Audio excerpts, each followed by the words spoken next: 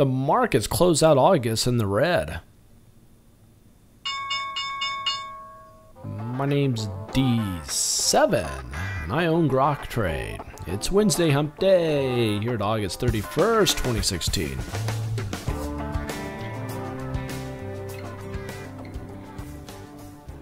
All major indices in negative, and we get small caps down 0.56%, leading charge to the downside. However, yet again, banks, financials, still bullish.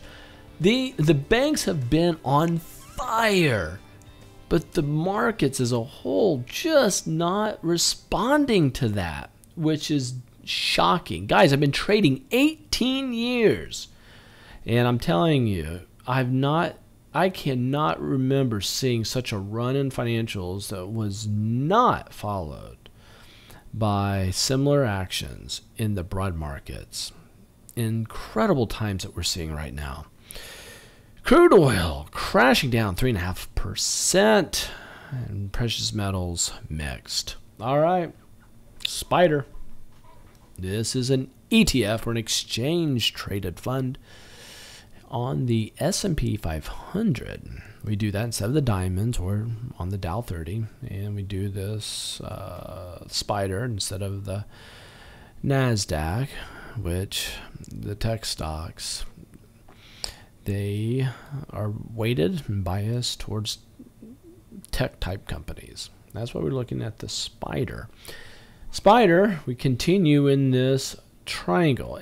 Now, because this triangle happened at the top of this is more bullish than it is bearish. Today, though, we were going down, down, down, down, down. It was a bloody day at one point. But by day's end, we rallied back, giving us a hammer at this area of support. You can see support here, here, resistance here.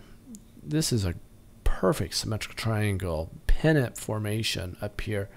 So I'm thinking we have a decent chance of a rally closing out the week. So remember me saying that. But long as we stay below this red line, above this red line, anything can happen. So let's go here to the NASDAQ.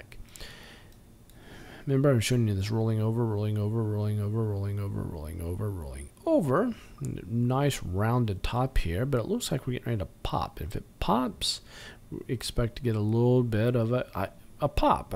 Thursday, Friday here in the markets should be decent. If I go back here to the Spider, I want to show you something. I'm going to go to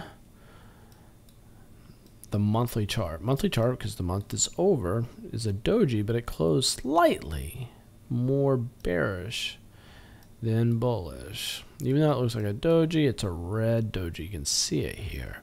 So we had a tweezer top the last couple months. Now we have a lower high, but we have a higher low. So it's an inside trading candlestick for the month. So we're pausing at the rising 8 EMA on the monthly chart.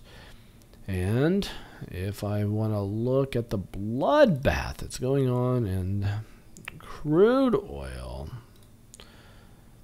hit our head at resistance. A few days ago we popped up, hit resistance, and came back down. Still bull flag, thinking we have a good chance of rallying, but all bets are off the table now after today's big drop, huge drop below all major moving averages. So look for this to continue to drop back down to this area. So look for a lot of pain going into next week, the remainder of this week and next week, because I think that could be a reality for us. And if I go to the monthly chart here, I expected this to pop, and it certainly still can. I'm going to move that over here, as long as it can stay above this blue line. And look at this. I mean, we have this red one, resistance, resistance, resistance. It's my phone. And then support area right there. So, wow, something to be watching for on the monthly chart. But the monthly chart in the down leg here, or I'm sorry, this is a weekly chart down leg. Oh man, you know what? I said weekly. I hate doing this. The monthly chart on the Spider is this one. So monthly chart on the spider. The last chart I was showing you was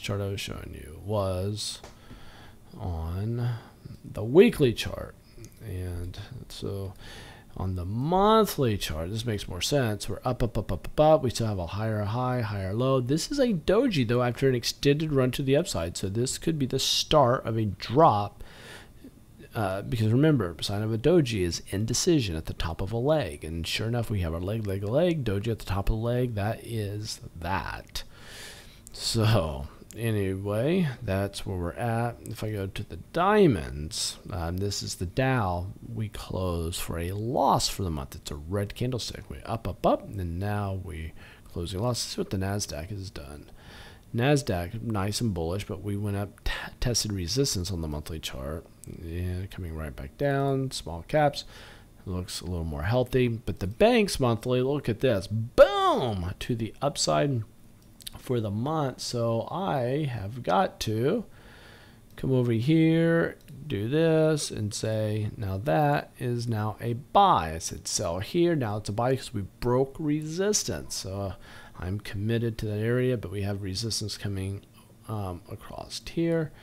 And I need to add a line from this one to that one to feel good about this chart. Anyway, I'm all over the place here. And if you guys are new with us, make sure that you go down here and click on this click me button if you're on YouTube and subscribe to us. But go to Grok Trade right here and learn a little more about us. So there you have it. If you like it, like it.